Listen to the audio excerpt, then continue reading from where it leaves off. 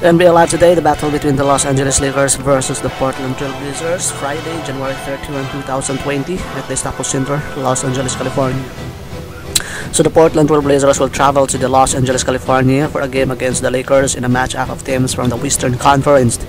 In their last game, the Trail Blazers defeated the Houston Rockets with a score of 125 to 110. Damian Lillard led away for the Trail Blazers, scoring 36 points while going 11 of 21 from the field and 8 of 10 from the free throw line. However, the Los Angeles Lakers welcomed the Portland Trail Blazers to town after losing their last game to the Philadelphia 76ers by the score of 108 to 91. Anthony Davis led the Lakers in points with 39 as he went 13 for 22 from the field and 3 of 4 from the free throw line. Davis also led Los Angeles in rebounds with 7 in the game. With all of them coming defensively, LeBron James led the Lakers in assists with 8 on the night while playing 35 minutes in the game.